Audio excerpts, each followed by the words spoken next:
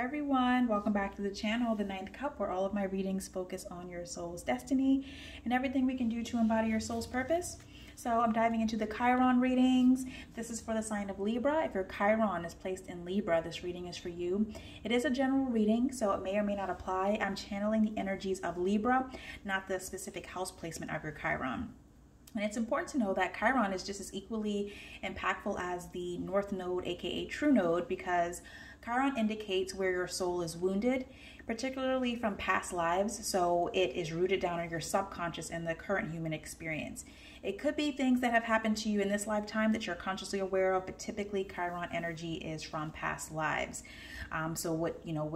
The way it plays itself out is through, again, subconscious beliefs and patterns, behavior, things like that. Okay, so Chiron and Libra. Let's go ahead and get started. I want to get a few oracles from the Moonology deck. And just a reminder, or just to let you know, if you don't know, Chiron is known to be the wounded healer. So as you heal your Chiron, you in turn are able to heal others. Just by healing you, you become a beacon of light and influence, a source of inspiration for others to do the same, who have experienced similar, limitations as you. That house placement and of course the zodiac placement of your Chiron is going to give you specific information as to what area of your life needs the most attention as far as healing goes. All right, so first card out, step out of your comfort zone, North Node. And I was just talking about the North Node. Can you guys see that? Sorry, it's just a little blurry. Okay, step out of your comfort zone. So if you have a Chiron in Libra, you may just be, a little bit hesitant to step out of your comfort zone, to really seek, the truth and balance in all situations, and really see the beauty in everything. Libra is ruled by Venus, and in the tarot, it's represented in the Justice card. So integrity, truth, balance, equality, clarity. It's swords energy as well. Most depictions of the Justice card, she is literally holding a sword. So it's being able to cut through any type of confusion. But if you're wounded there, you may also, struggle with a lot of brain fog, extreme indecision, kind of flip-flopping, and just never being able to stand true and firm to your own choices. A win-win outcome is forecast. Full moon in Libra. There you are. When the sign always comes out in the reading I'm doing, that's usually a good omen, good energy from the universe. Meditate and contemplate. New moon in Pisces, okay? So here we go. You're right in the center with that Libra energy. Step out of your comfort zone. A win-win outcome is forecast. Meditation and contemplate. Yeah, so this kind of seems a little bit similar to the Virgo reading I just did a moment ago. Stepping out of your comfort zone because there could be something new in your right on your horizon, someone coming through with an offer, or maybe you are thinking of taking a step towards someone or something, and sources here to tell you that you are going to be required to step out of your comfort zone, maybe do something you've never done before, or just really sink into who you are, like the authentic side of yourself, kind of reveal, or remove that metaphoric mask that a lot of us put on, a fear of rejection, of being not accepted, and maybe patronized in any kind of way, again, because this is speaking to your wounds. This is a Chiron reading, so it's really the shadow side of Libra, right? That imbalance is probably there, but here is a win-win outcome as forecast. And the word win-win is really jumping out to me here. With win-win, I'm just getting like equal or balance. So not win-win in terms of like literally getting something. I think a lot of people can see win-win as being like literally you and someone else receiving something. I'm just seeing that this is like something coming into balance, or like coming into like a truth, like a win-win outcome, like that's like you seeing something truly for what it is, right? Because again, you might have been like in this fog, like this brain fog about a certain situation, a certain person, a certain endeavor that you're pursuing, and now like something is going to happen. Maybe someone could come to you with clarity, or like some type of explanation, or you just kind of have that revelation on your own, because the final card here is meditate and contemplate. When you're able to get still and connect to source, you open up that crown chakra and your third eye, you can receive divine downloads from source energy. And with those divine downloads can come the clarity and truth that you need that really cannot be obtained or seen in the 3D, you know, with your physical eyes. It's more of a energetic and spiritual connection. So this is beautiful energy so far, Libra. I'm liking it. Let's get some tarot to clarify each oracle. We have 8 of Cups. First card out here, clarifying, step out of your comfort zone. 8 of Cups energy, it's water energy, moving away from things that no longer serve you, things that are no longer emotionally fulfilling. So as you are moving out of your comfort zone, you may find that you are now, you know, leaving behind the things that were definitely in a comfort zone, but were not beneficial for your growth, okay? And for any kind of, you know, healing and overcoming a spiritual wound, you know, a soul wound. We have Page of Wands. Page is someone new or something in its initiation phases. So this could be you or someone that's approaching you. And then we have Queen of Pentacles. Okay. Interesting energy here with the step out of your comfort zone. So this could be many things. Again, it's a general reading, but the energies I'm getting here is that you're walking away from things that maybe have kept you too contained, too still, and really rooted you down in that state of imbalance. As you move away, you begin to take on the energies of the Page of Wands, having like a spark of creativity, new ideas, inspiration, like feeling fearless on taking on like the, you know, the vast action or like vast amount of creative options that may be in front of you. And this Queen of Pentacles energy like is sturdiness, it is leadership, it is like, you know, femininity and knowing that you really are in your power. So this could be you, or this could be the energies of someone else that's kind of stepping in to help guide you along the way, a mentor, a coach, parents, you know, sibling, whoever. Or like I said, this could be just you embodying the energies. I'm getting that it's a little bit outside of yourself, but sometimes, you know, the people we're around like mirrors what's within us. So this could be like some, you know, you're literally mirroring the energies of someone that you're close to, or again, they're kind of coming towards you. Let's get a few more clarifications for this win-win outcome.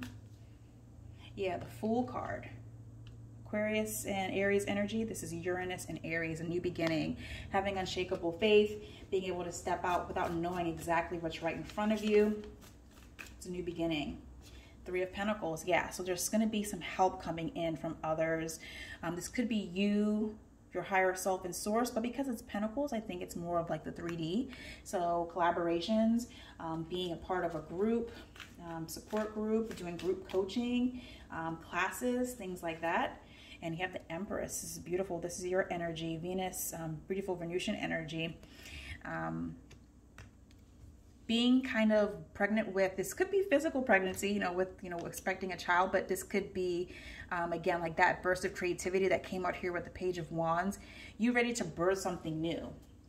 Birth a new project, birth a new lifestyle, birth, you know, a new relationship dynamic with someone. It could be a series of things, but I'm getting that, you know, as you again move away from the things that were not fulfilling, that were shackling you to a lower energy, putting you into a high vibe energy with the Fool, accepting the collaborations and partnerships with others. It's going to help you bring forth like a new outcome. And I think, you know, this pregnancy here is, see, like, I think this is symbolic of that win-win outcome that's here, that, you know, you're getting ready to birth, you know. Beautiful. We have the Strength card, card of Leo, coming out with contemplate and meditate.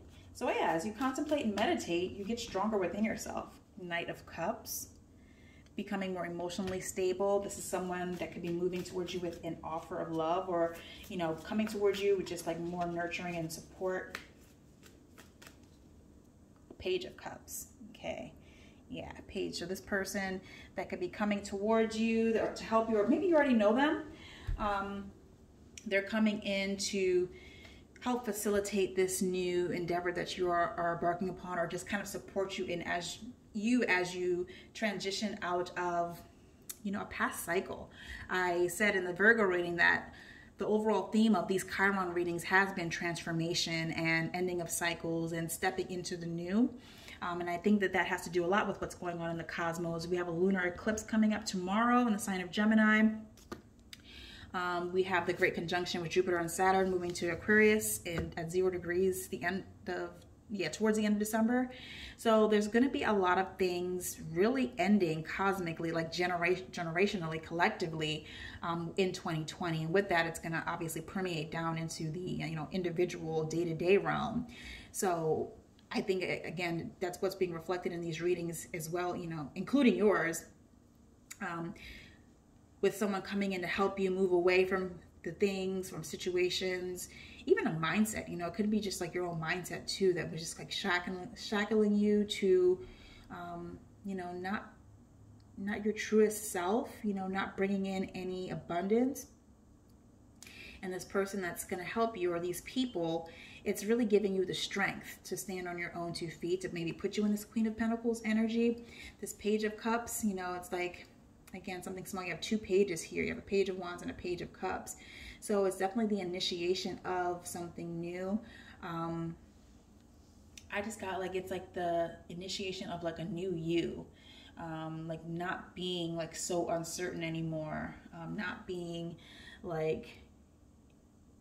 able to see like the true like beauty of yourself and what you bring to the table, you know, because Libra, the light side of Libra, is like so much like gracefulness and beauty and balance and fairness and truth. You know, it truly is an air sign. You know, it's very intellectual, but it's, you know, also a lot of earth too. It's, you know, really lofty. And I just think if you have a Chiron there, then you probably just don't see, you know, the value of those things, those attributes that you have, you know, like the beauty you have.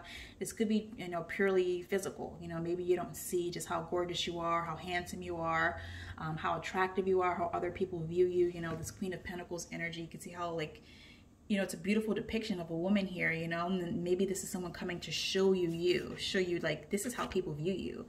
And, you know, you may need just a little bit of help to see that in yourself. You know, that's where the meditation and contemplation comes in, and also how strong you are. So this is like definitely an empowerment reading. You know, people are coming through to help you and empower you to take the next steps that you know you need to take, but you don't necessarily have the clarity. You don't have the guidance, and that's okay. I mean, I think that, you know, as I said in the beginning, with Chiron being the wounded healer, maybe someone has had the same experience as you, or and you know, they've healed their Chiron, very similar Chiron, and you know, now they're here divinely guided to you, or you know, brought into union with you to help you work through this as well. So let's get a few oracles. Psychic Tarot Oracle deck. Positive movement forward. This is like 8 of Cups. Yeah. Here again, so we have 2 8 of Cups. Whenever the same card comes out twice, the energy is very present. So you're moving forward towards something. And you can see in this card, this boat's moving towards sunlight, towards like, and that sun is representative of wish fulfillment, bliss, you know, success, abundance, crown chakra. And then we'd have meditate and contemplate over here. So this crown chakra could just be sort of telling you that maybe this is a place that you need to work on clearing, you know, do some chakra clearing, and you could do your own research on that, on how to bring your chakras into balance, particularly the crown chakra. That's how we receive divine downloads, through your crown and third eye. Then we have conflict and defeat. So this could be like how you were feeling about yourself. This could be past energies or energies that you're currently sitting in.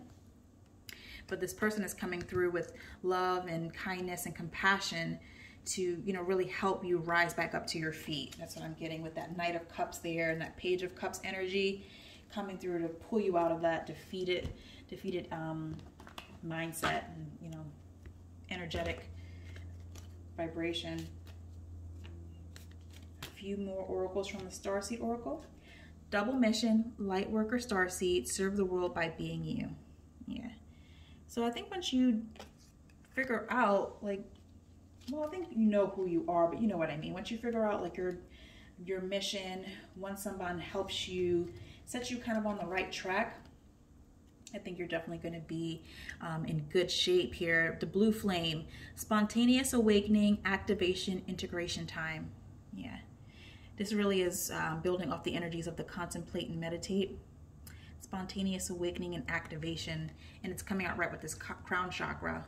So yeah, there's definitely an activation that could be taking place. But sometimes when that happens, it can really, it can scare us too, depending on where we are in our spiritual journey. You know, activations could feel like it can mistake itself for like the energy. I mean, you can like mistake it for like a PTSD crash or like a dark night of the soul, but really it's like you're being cracked wide open. Fall into my arms, surrender, holding the opposites extremes of life. This came out, I think, for Virgo. Fall into my arms, surrender. Yeah. So surrender to the help that is coming in for you. Let's get one more, actually, because there's so many cards and they come out the same. Okay. Oh my goodness. What did I just say? Cracked open. Rock bottom, surrender to the alchemy of life. Yeah. So this is an activation reading too. There we go.